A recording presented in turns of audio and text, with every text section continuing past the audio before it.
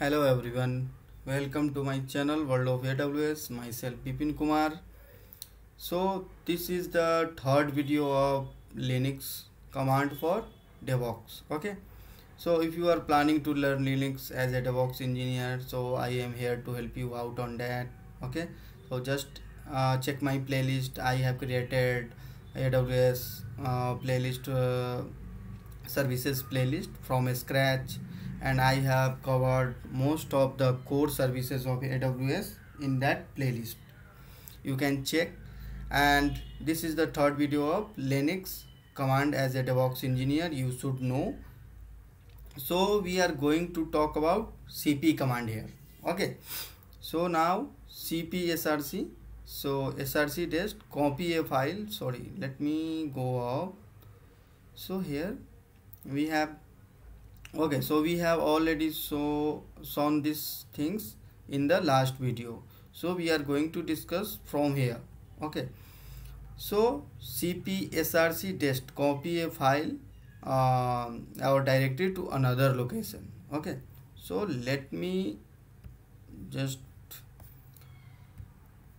go to this.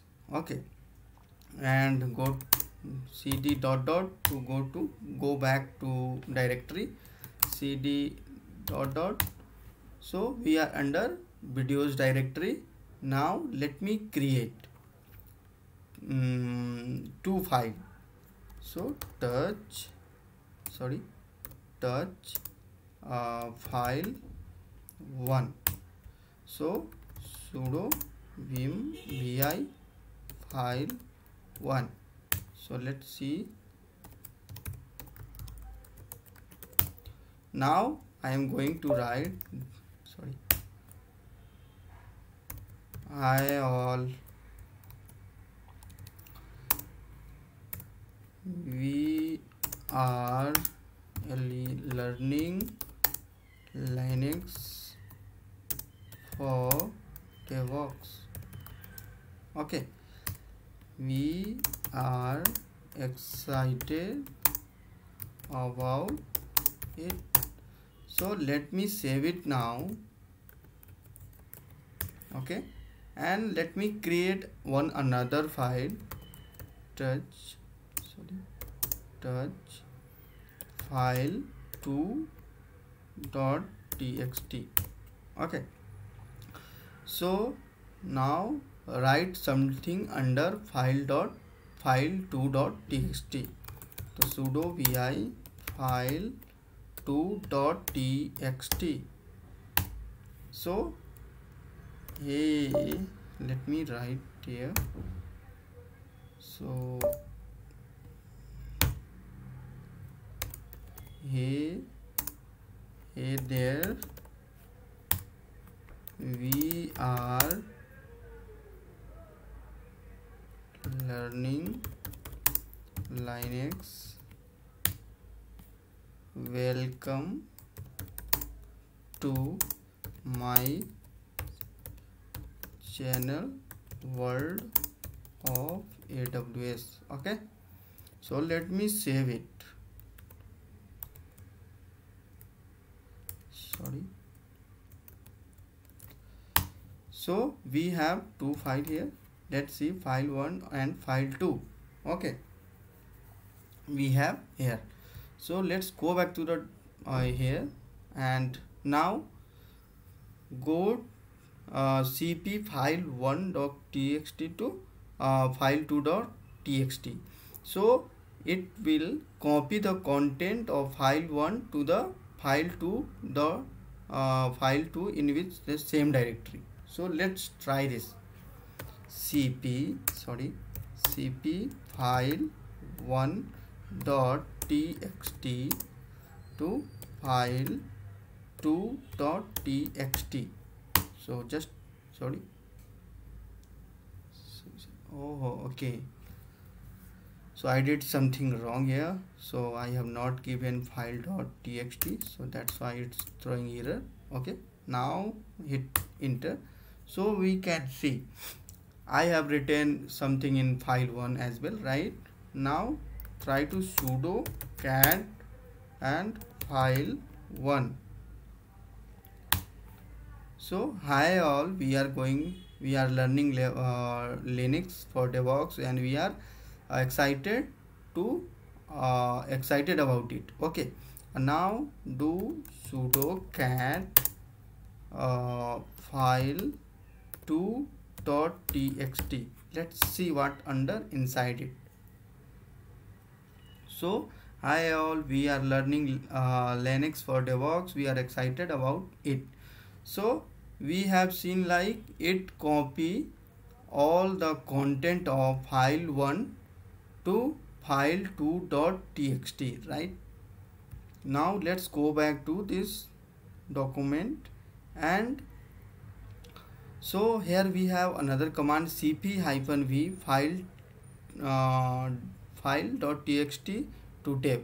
It copies the content file txt to the dev directory in verbose mode, hence you are able to see the progress. Okay, so let's try this. So we don't have here any dev file, so let me create it, touch dev. Okay, so now let's try cp-v what is we have file 1 to dev. So we can see here the output file 1 dev, right? So let's see sudo cat dev. So hi all, we are going to learn DevOps. Okay, we are learning Linux for DevOps, and we are excited about it. So it copied all the content of file 1 to this file, dev file, right? And it shown the output as a verbose. So it copied file 1 to dev, right? Let's go back to the document here, and now cp-r dev dev and qa copies directory and subdirectory to the destination directory.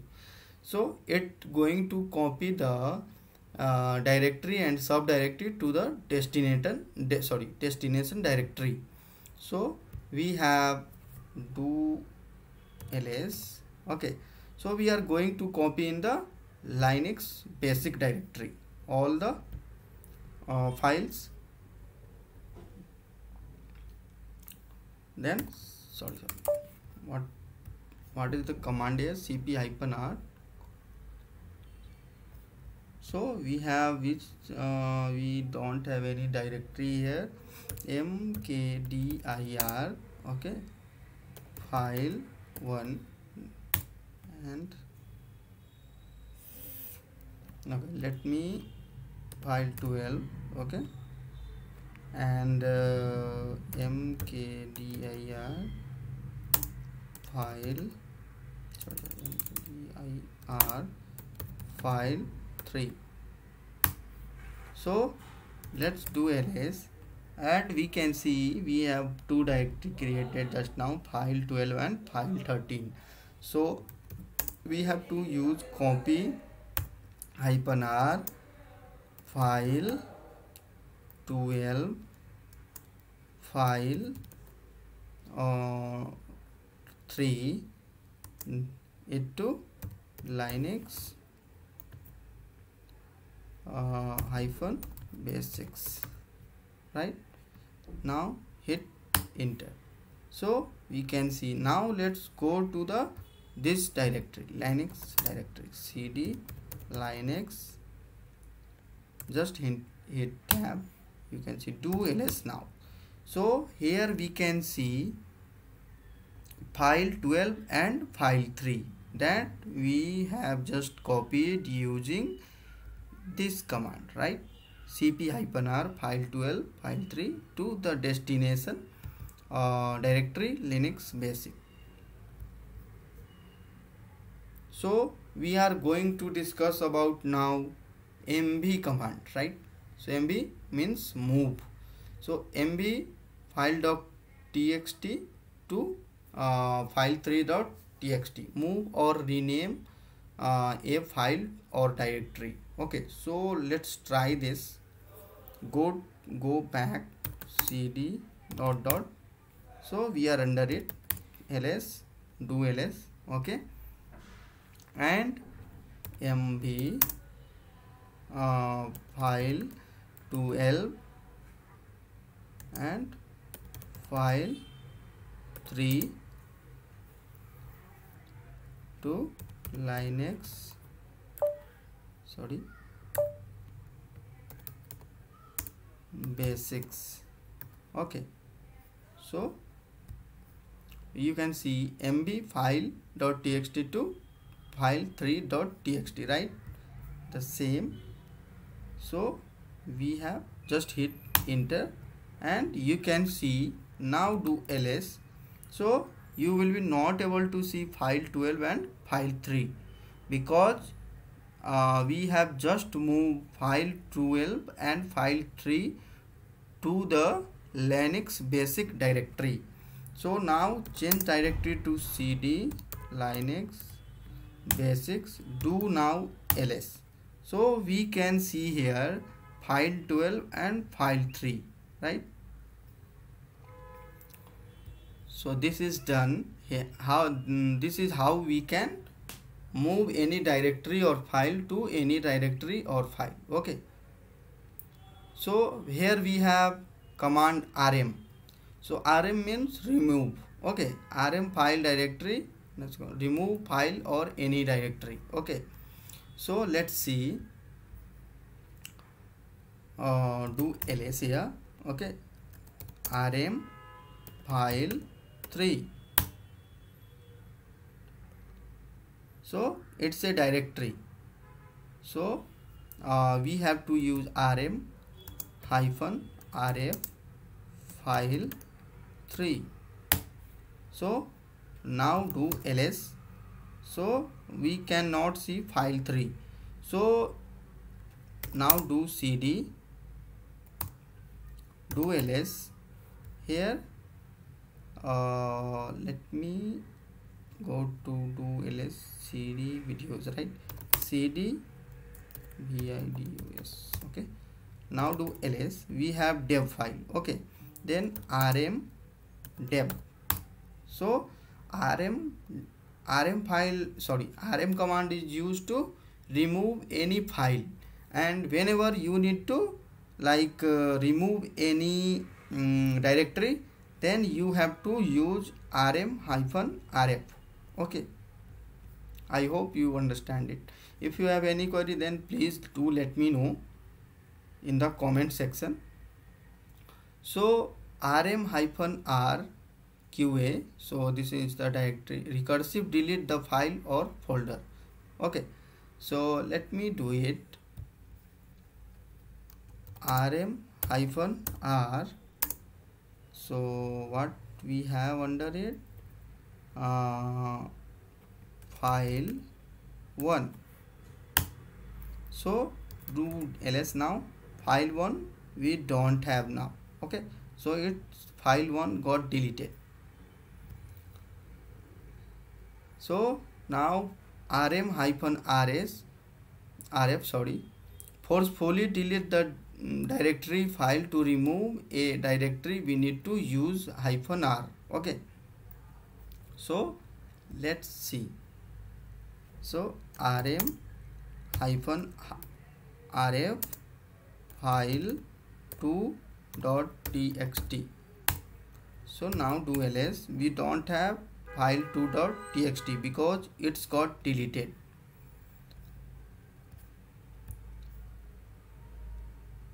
So now we have another command called grep.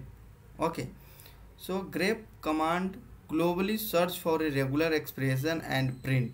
It is used to text search and filtering based on regular expression and return the line which match the pattern. Okay, so let's grep info and log.txt. This will return the search based info keyword from the log.txt. Okay, So let me open here and go to cd linux basics, do ls here, and go to cd and sorry, let me check I have written something or not. Cat sudo cat file 12. So we have, sorry, it's a directory. So now go to the file 12, do ls, we don't have anything, right? Go back cd dot and we need to write something to see this output, right? So let me write something under do ls here, and cd, sorry, let me create one file under do ls. Yeah, let me create one file, touch test, let me test one. Okay, so sudo vi test 1, press I to write something under this directory, sorry, file. This is just learning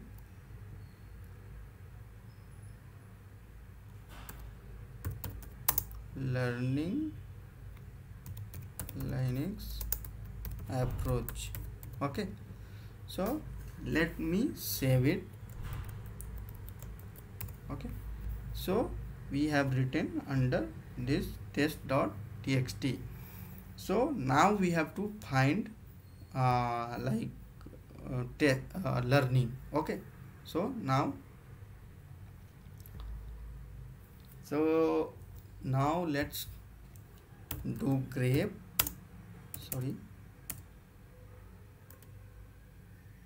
grep, and in which word we want to search, like learning, okay. So I hope I have given the same spell, and in which file we want to search this test 1, right? Just we don't get any output here. Why?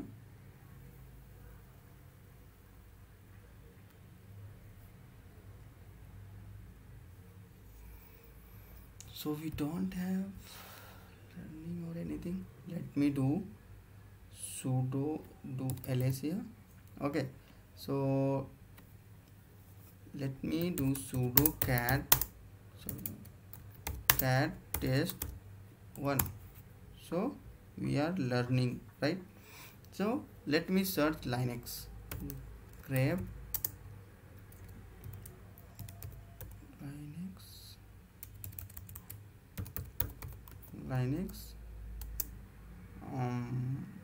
then test 1.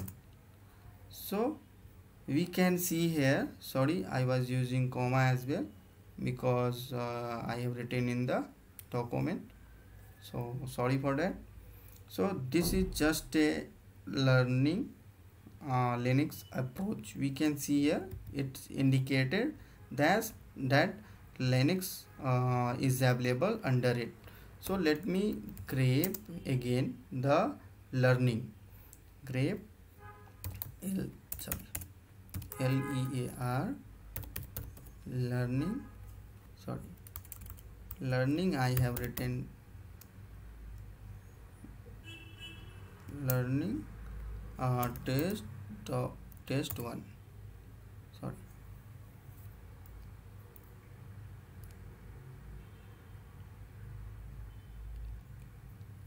So something I am doing wrong here. Okay,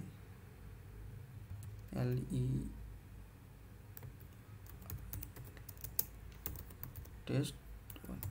So here we can see the learning. I was spelling it wrong, so I was writing wrong, so the context. So now it's showing the output. Here we can see learning, right?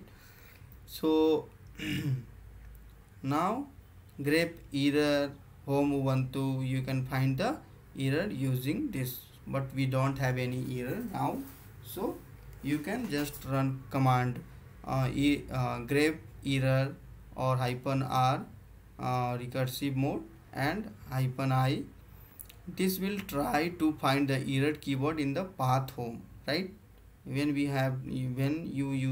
you have to find any error in any path or directory, then we have to use this command. So we can now use top pipe grep -i systemd. Grep can be combined with other Linux command and search for the exact pattern. Okay, so now run this. Just I am going to copy it, so let me run it here.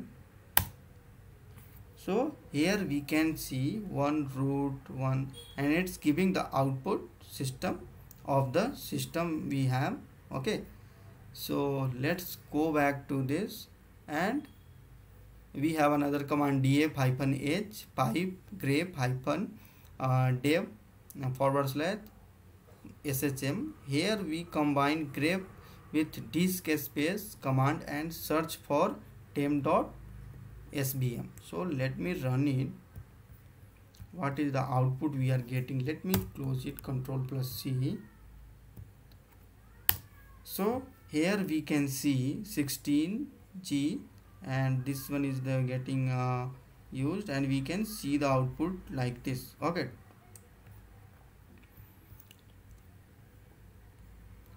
and now we have another command awk, but we are going to discuss this command in next video. I will continue this Linux command tutorial in the next video.